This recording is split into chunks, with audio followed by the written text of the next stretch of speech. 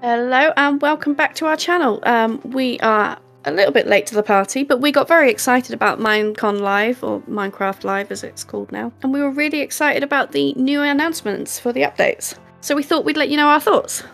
I'm TwixTrue. My name is Equal Play. And together we're Curious Gamers. We're very, very curious about these new updates. So it's the swamp update that we all asked for. Well, except we didn't ask for it. It's called the Wild Update, but it includes the Swamp Update biome that they had a biome vote on a couple of years ago now, and we actually voted for the Swamp Update instead of the Extreme Hills Update. Yeah, I'm so excited that they've decided to do it anyway. Yeah, me too. I can't wait. Clearly they were excited. They're also, from the look of things, going to be doing a few other updates, so... Yeah, so it's called the Wild Update, and it's going to actually be a biome update, so they're going to update the forests a bit and some of the biomes, which will be really cool. It will be, yeah. They had some really lovely concept art. I really love how blocky and yet artistic these shots are. They are. These are like my new favourite pictures, I think.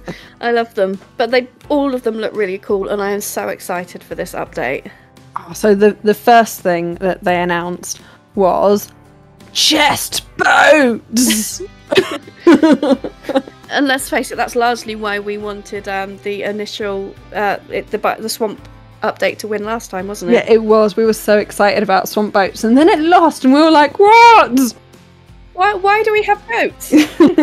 I'm so excited. And then for them to include these mangrove trees as well. Oh, I absolutely love them. Yeah, just the canopy. So weeping willows are actually my favourite tree in real life.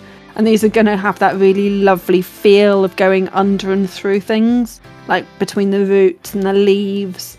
It's just going to be really nice. And we get a new wood type, which actually really helps with those warmer type of woods. It looks very like jungle, so I'm hoping they change it slightly. I agree, yeah. But it'll be nice to have another warmer tone to add to like the jungle and the acacia. Which are the woods that we tend to use least, but maybe with more of them, maybe we'll be able to use them a little bit more. But yeah, a new tree type is always exciting. Oh god, yeah. So we've got loads of trees. So much option. But yeah, I really love the way they've really thought about this, the concept art, and yeah, these roots and this going through things. So you're getting this feel of this overhanging things. Yeah, no, I really like that. And one of there's a few biomes that need updating, but the swamp was one that really lacked life, and like it made no sense to me that the swamps lacked life so much, because in real life swamps are full of life. Well, yeah, we actually did a part of our starter base series where we run around in survival because we're silly like that. And that was one of the things we pointed out with the one where we built in a swamp, was how lifeless it is. Yeah, and we had to add life, and then literally a week later they added this. And then we're like, why didn't you have this happening? But a way to actually farm clay is going to be fantastic. And mud. I can finally build mud houses. Dirt houses are going to be all the rage. Finally, I will make you your dirt house that you've always dreamed of.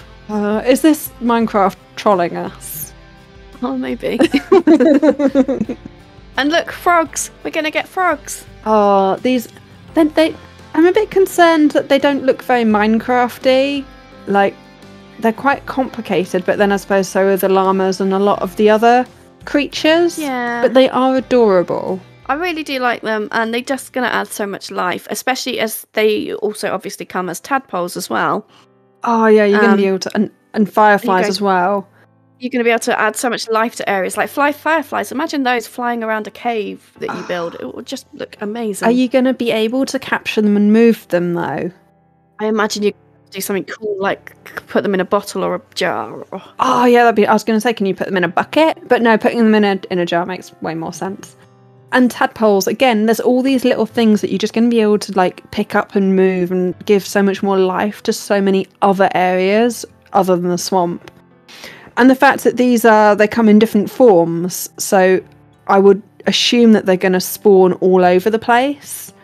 I think they spawn, well, from what I understood, they spawn in the swamps, but you can move the tadpoles, and when they grow up, they'll grow up into the different type of frogs. Yeah, we'll have to wait and see how they actually do it, whether they're ubiquitous or if they are going to be specialists and then we control where they go. But it's really nice to have all these different frog types. They are just so adorable. Oh, good. That's going to be really interesting for like the adventure maps, where each of the frog types has something special that you get from them. So you can then go on quests for different items depending, and like have to go out and get the items from the different frogs and things.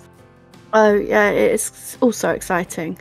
Yeah, definitely. So this picture, what is this thing on the right? On the right, this is Deep Dark. Ah, is that like the entrance to the Deep Dark? That's actually quite an interesting picture, isn't it? Yes, yeah, I saw this, and during the actual live show, which we were totally watching with pizza and going, ooh, ah, throughout the whole thing. So this picture on the left is so gorgeous.